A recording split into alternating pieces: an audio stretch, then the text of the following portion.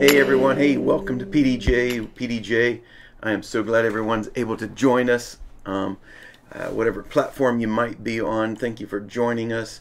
I just want to make sure that you always know that you can go right to peakworship.com, go to the live stream, and you'll always be able to see us through live stream. And then we save these and we'll download them as well to our webpage, so that way you can always catch them. And don't forget to download the Peak Worship app, because we're going to be sending out notifications on all the videos that we put out, so that way no one misses any. Because I know sometimes there's integration problems between Facebook and as well as some of the other social media, so sometimes we're not always broadcasting live even though we think we are. So just make sure that you know that you can always come to peakworship.com and go to live stream, and you can hook up with us each and every Tuesday for PDJ at 12 o'clock and every Thursday morning at 7:30 a.m. for prayer. So make sure you submit your prayer requests for Thursday as well. But let's jump into PDJ. PDJ. What is PDJ? PDJ is prayer, devotion, and journaling. I like to come to you each and every Tuesday with PDJ. Just a word, a scripture, kind of a thought, something that we can ponder, something that we can meditate on, and it to encourage us and to help guard ourselves and just to think about ourselves and what we could do to change and be a better Christian, be a better person, a child of God. So this is what we're doing. And we're going to read from Matthew 7 today. And I titled it, You Have to Look at the Fruit. You have to look at the fruit. And that's very important as Christians. We have to look at the fruit. And too many times when we look at the fruit, the world wants to say, even Christians want to say, oh, you're judging me. You're not judging if you're looking at the fruit. That's why we have to look at the fruit. And it goes within Matthew 7, verse 15. We see where it says, Beware of false prophets who come to you in sheep's clothing, but inwardly they are ravenous wolves. And I want us to, before I go a little bit further here, I just, many times, we see, well, maybe they're not a prophet, maybe they're not this. We need to identify and look at the fruit of each and every individual, because it even goes a little bit further that within a prophet, a false prophet, it's those individuals who know the teaching of Jesus and go the other way and refuse to follow Jesus, refuse to know and speak and say and do anything of Jesus. So that can mean us at times. We got to make sure we're not a false prophet, that we're showing fruit that's not really of God. I just want us to understand that, because too many times we'll write off scripture. Well, he's not a prophet, so I don't have to listen to him. Or he's not a prophet, so that doesn't count. I can follow him. No, we need to align all fruit from every individual. Amen? That's a big amen. It says, it continues on, You will know them by their fruits. Do men gather grapes from the thorn bushes, or figs from thistles? Even so, every good tree bears good fruit, but a bad tree bears bad fruit. A good tree cannot bear bad fruit, nor can a bad tree bear good fruit. Every tree that does not bear good fruit is cut down and thrown into the fire. Therefore, by their fruits you will know them. And this was just a teaching right after Jesus got done saying, hey, look, what the Pharisees, they're speaking, they're speaking, things out of their mouth, but they're not living it. They're not for me. They're against me. I am the way. I'm the only way. That's why the way's narrow, because it has to come through Jesus Christ. And so he's identifying all these individuals, and we see within, the Bible, we see others that are proclaiming Jesus, but here the spirits don't even know their names, and then they are beat up and cast out. And so we need to align everything within our lives. Every individual within our lives, we need to check out their fruit. It's not judging if I'm looking at their fruit. If I'm looking at see what the tree's bearing, then I'm not judging. I'm just seeing if I want to pick off of it, if I want to eat of it, if I want to be a part of it. Because it says, the bad fruit comes from bad trees, and no one wants to keep a bad tree. How many times we're trying to fertilize a bad tree, a bad relationship within our lives, something that we know is wrong, but we refuse to cut it down, but we know it's bearing bad fruit, and it's wrong. That we're in the midst of sin as well. We're in the midst of something that we shouldn't be in, that could absolutely change us if we're not careful. That could, come in and creep in within our hearts, and then we could start manifesting and bearing bad fruit. So we need to really take a look at our relationships. We need to take a look at people within our lives. We need to take a look at people that come within our lives, and let's take a look at the fruit. And you might say, well, I don't see no fruit in this individual's life. Well, maybe you don't know them long enough. It's okay. You might not know individuals right away. There's some individuals that it appears that they have good fruit, but then down the road we find out that they were all rotten. That fruit was bad. It was terrible. It stank. It made a mess. It tasted bad. And I'm telling you, we should have cut that tree down a long time ago. When that's the case, we need to cut those trees down. You know what? Because we might be helping an individual by setting them outside that, no thanks, that's not for me. That's not what I do. That's not what I believe that we're called to do. This is who I am. This is the fruit that I bear. This is the fruit that I want. So, I choose not to allow that fruit in my life. And that might change an individual's life.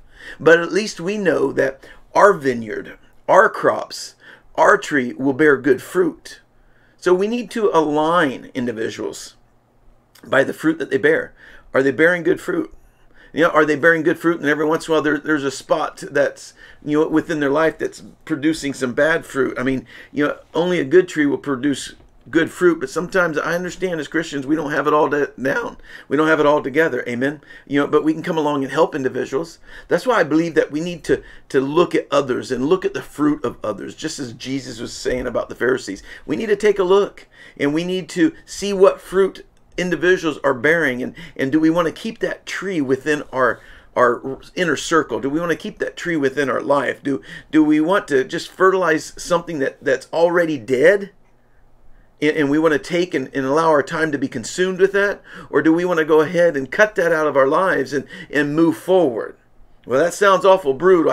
How are lives going to be changed? Well, I'm here to tell you, the problem is with this day and time is too many Christians are fertilizing and trying to change a dead tree, something that's producing bad fruit that will never produce good fruit until it's cut off, until it's majorly pruned, until Jesus touches their lives. It's not you that can change that tree. It's not you that can manifest and do something with it. We have to focus on the fruit, bearing fruit, and what we're going to allow in our lives, so our lives do not get tainted, that our lives do not get destroyed by bad fruit. No one likes bad fruit. It brings flies, it rots, it stinks. And have you ever had a fruit tree out in your yard and the fruit falls and you don't pick it up? And man, you got nothing but bugs, roaches, flies. It's just a mess. It's terrible. That's how you can have relationships. You can have flies in the midst of a relationship. You can have cockroaches in the midst of relationships. And you will. There'll be devastation. There'll be bugs. There'll be trauma. There'll be all kinds of stuff. Who likes a life of drama? I don't want no drama. I got enough drama in my life. I don't need someone bearing bad fruit to have drama in my life. I don't need that. No one else needs that. But we also need to take a look at not only others' fruits and who we're getting into relationship with, who we're going to marry, who we're going to do life with, who are we going to grow with, who we can share our goals and our promises and in the future with. But we also need to take a look at our own tree. It's a great question to ask ourselves. What fruit are we bearing? Am I always bearing good fruit? Is there areas that I need to work on? Is there things that I need to do? Right? See, it even says in the word to test all spirits. We need to test those spirits. That I have, I mean, man, is that really bearing good fruit? Is that individual really bearing good fruit? Is that something that wow, is that something that's going to edify and encourage myself? Is that something that's going to help grow me and change me? Or is that something that individual, it's going to edify and grow me, or is it going to bring me down? Am I going to stink as well? And it's a great thing that we need to ask ourselves, what fruit are we bearing? And then what fruit are others bearing that's in our life? Maybe you might have some dead trees that you need to remove. That's okay. It's okay. What's wrong is to hang on to those trees that are dead in the mindset that we think we can change them. You can't change them. You can replace them, but you can't change them. Only God can do a miracle work in their life. Only God. Yeah, we can be that example, but we also have to be that example through good, tough love, strong love as well. So, what do you have in your life that might not be bearing good fruit? That boyfriend? That girlfriend? If you're married, we need to pray for that tree. That tree needs some miracle grow. That tree needs Jesus. Jesus can change. Just because that tree, if you're in a marriage and that tree's not bearing good fruit, doesn't give you the right to, just divorce just because. But if you have relationships, sister so-and-so likes to go party and, do the wrong things afterwards, that's bad fruit. Brother so-and-so, he's just a bad influence, and, that tree needs to go. What fruit are you bearing that others can pick off of, that others can receive, that others can get nutrients from? Because that's really what we eat of, right? Whenever we eat of the fruit of the trees, it's something that fills us, but it's something that we enjoy. It tastes good. It's going to be healthy for us. It's no different spiritually, within friends, within relationships. We need to teach our children to be respectful. We need to teach them that they have to work, that there's no entitlement or disrespect. I see children all the time that, hey, bro, that's an elder. That is an elder. You don't have no right to say, hey, bro. You have no right to have your hand out completely empty with entitlement that someone owes you something. That is bad fruit. That is not good fruit. And the thing is here in America is we take those dead trees, that bad fruit, and we accept it and we encourage it and we condone it. We are okay with it. And what we're doing is we're creating generations and children and families that are producing bad fruit, and we're teaching them that.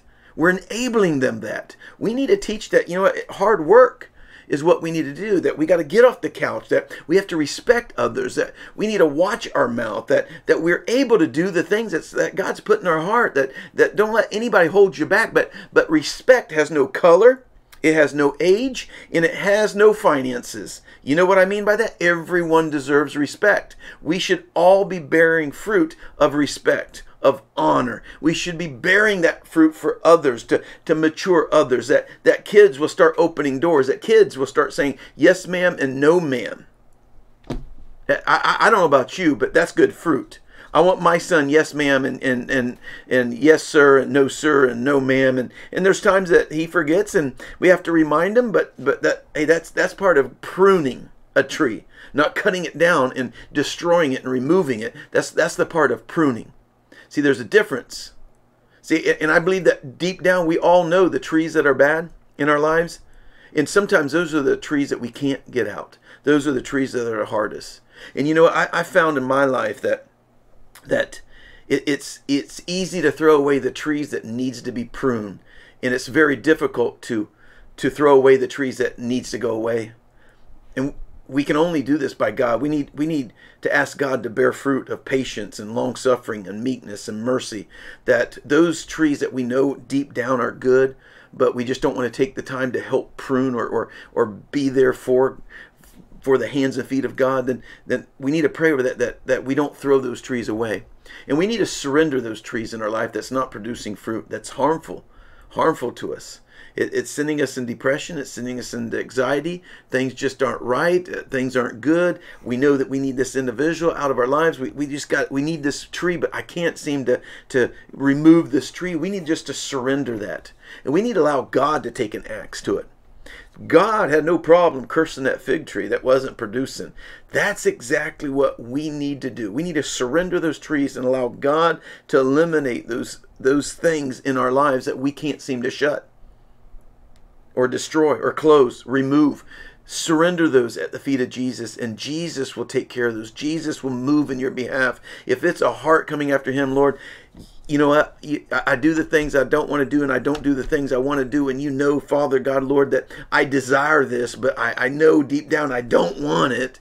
And I just can't seem to close this door. I need you to remove this tree. I need you to close that door. I need you to help me, because I can't seem to help myself. That's being honest. That's honest. God can hear those prayers. God can do something, because that's honesty. That's a relationship with God. He can come in and help prune your tree, yourself, and get you in order. And then he can also go in and remove the trees in your life that needs to be removed, that's not bearing good fruit.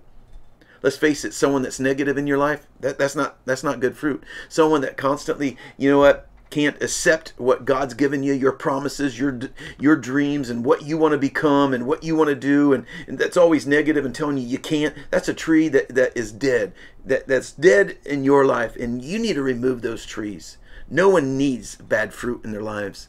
There's enough coming our way of the world. We don't need to add anything else in our inner circle or our families or our relationships of bad fruit. And you know what? Family's not defined by blood. Let me just tell you. So if you have bad fruit within family, you know what? Get that tree out of there, because no one needs a dead tree. I don't care if it's blood or not. You know what? What's the saying? The fruit doesn't fall too far from the tree. Well, you know what? I rebuke that in the name of Jesus. I don't care what fruit my family's might be, or someone of my family, or anything like that. Or you know what? Doesn't mean I have to carry around those strongholds. Doesn't mean I have to be like that. I have a choice. I have a choice to produce good fruit. You have a choice to produce good fruit. Everyone does. Just because your blood doesn't mean anything. That doesn't mean you have to have them over at your house. You cast that mess out till they change, until they start bearing good fruit. They ain't welcome in my house. You understand?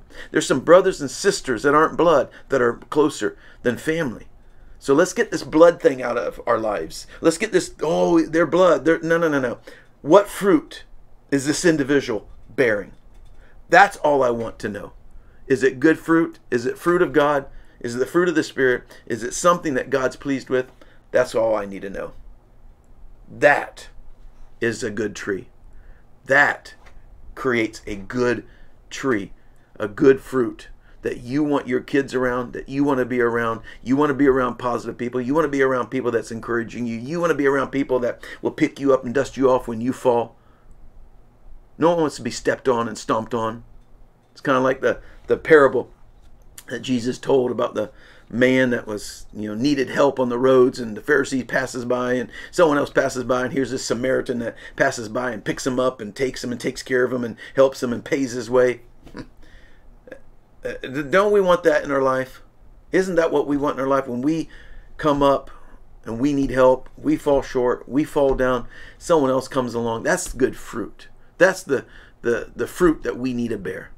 Let me just read one scripture, and we're going to leave PDJ with this. Matthew 7:21. Not everyone who says to me, Lord, Lord, shall enter the kingdom of heaven, but he who does the will of my Father in heaven. So not everyone that says, Lord, Lord, will enter the kingdom of God, kingdom of heaven. I want you to think about that for a minute. Those are the ones that aren't bearing good fruit. I can proclaim them and go out and live a different lifestyle. I'm talking to someone today. I'm talking to someone. I'm talking to some Christians today. We can proclaim them, and we can play Jesus. We can play church. We're good on Sundays and we're good on Wednesdays, and healthy and happy and all Jesus and everything else. But then we don't bear fruit. There's no fruit in our lifestyle. Our lifestyle is not aligned with our confession. We're not doers of the word. We have no work with our faith. It's just a word. And those, I'm telling you, will not enter the kingdom of heaven. But he who does the will of the Father in heaven. Because those who do the will of the Father in heaven are the ones that are bearing fruit. You can see the fruit on their trees. That's why I'm here to tell you, you can see godly fruit on individuals that don't always go to church. I know that might be tough. You know what? Going to church doesn't give you the automatic entrance into heaven. Let me just tell you. Doing the will of the Father.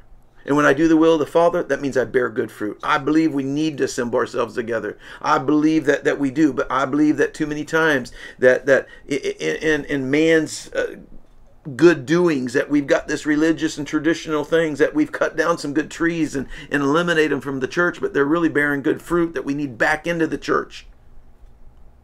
See, we need to start taking a look at the fruit, right? Some trees all have moss and some trees are overgrown, but you know what? Whenever they're pruned and cleaned up, we realize, man, they're bearing good fruit. There's a message right there. So don't judge me by the outside. Look inside. What fruit am I bearing? I want you to see Jesus through my lifestyle, not my mouth. Amen? Hey, take a look at ourselves first. We need to take a look at ourselves. What fruit are we bearing? What trees that are not bearing good fruit that are in our lives that we need out? Amen? Father, we come before you, Lord. Lord, we just thank you, Father God, for your word. I thank you, Father God. Lord, I just thank you, Father God, for what you're doing. I thank you, Father God, Lord, that you've given us this beautiful, beautiful word that we can identify, Father God, Lord, others by the fruit that they bear. And that, Father God, Lord, we can see the tree, Father God, Lord, for what the tree is, whether it's good or whether it's bad, by the fruit, Father God. And Lord, that you have given us the strength and the power. And Lord, whatever we cannot, Father God, Lord, whatever tree we cannot remove in our lives that's bad, Father God, Lord, we just surrender it right now to you, that you remove it, Father God. You remove it, Father God. Lord, I only want trees that are producing good fruit within my lives. And I want to be a tree that produces good fruit. So prune it, Father God. Change it, Father God. Lord, remove what needs to be removed. Close the doors that needs to be closed, Father God, Lord. Protect us from ourselves, Father God, Lord, that will continue to bear good fruit in the name of Yeshua. We pray this, we ask this in Yeshua's mighty name. Amen, amen. God is good. God is good. Hey guys, there's no Wednesday night service tomorrow night. It's the second Wednesday of the month, so we do not have Wednesday night service, but we will be back here Thursday, 7:30 a.m. For prayer. So make sure you join us for prayer. Also, there's no Bible Basics the next 2 Sundays. The next 2 Sundays, we have Mother's Day, which come out and join us for Mother's Day for this Sunday, 10 a.m. Invite, bring your mom, bring some other family, and then the next Sunday, we're celebrating our 10-year birthday. That we're having 10 years, Peak Worship 10 years, and we're going to be having like donuts and coffee and orange juice, things like that on that Sunday, not Mother's Day, but the next Sunday, celebrating our birthday at 9 a.m. before service. So come out and join us. Come out and join us. We'd love to see you, love to meet you, love to celebrate together. We want to see your moms. We want to see all the moms out there. We have a guest speaker that's going to be preaching this Sunday, so make sure you join us. You do not want to miss this speaker. Incredible. It's going to be awesome. So that's it. Love you guys. You guys have a great day.